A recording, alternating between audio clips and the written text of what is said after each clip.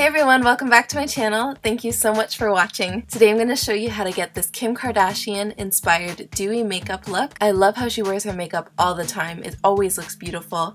I love to contour and I love this dewy fresh look she's been going for lately, so I wanted to recreate it for you. I really hope you enjoy this video. Please give it a thumbs up. I'd love to get this video to over 1,000 likes, and subscribe to my channel for a new video every single Monday. Okay, let's get started. Before I put any of my products on, I want to make sure that my pores are concealed, so I'm using the Benefit Professional, putting this on my nose, my cheeks, and anywhere where you can see some visible pores.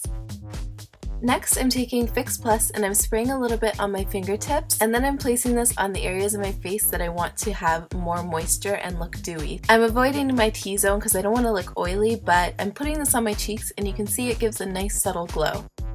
Next up is this BB cream by Gerard Cosmetics. This makes your skin look really shiny and glowy, and it's extreme. Like, it's a very, very intense product, so I like to use this under my foundation. I put it above my eyebrows, on my cheekbones, and down my nose. You can see my face looks so shiny and even greasy, but once I put foundation over and concealer, it's gonna look amazing. I have lots of different little spots and some scarring and different little imperfections on my face, and I used to cake up my foundation so that I could hide these things, but then I found out about color correction. I use a green concealer to correct all of the redness in my skin, and then that way I can use a really light foundation. Here I'm using MAC Face and Body Foundation. This is like a tinted moisturizer, but because I use that color correcting concealer, I don't have to worry about caking up my foundation to cover anything up.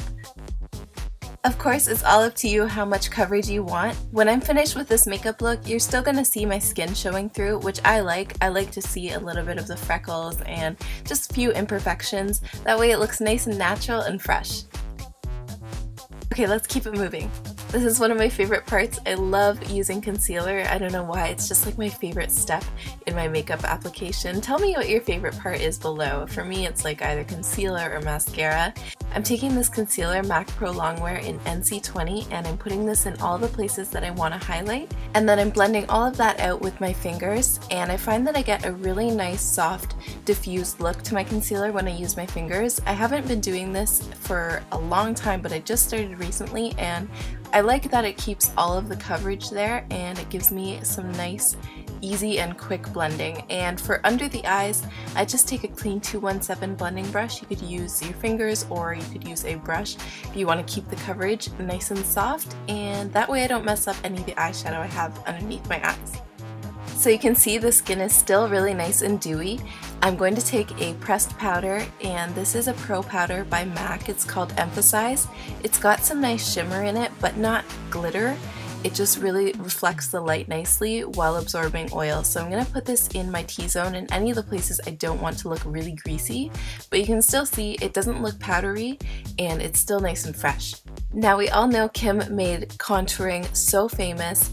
It looks amazing. I have an extreme contouring tutorial that you should check out if you're interested in learning how to contour your face like Kim.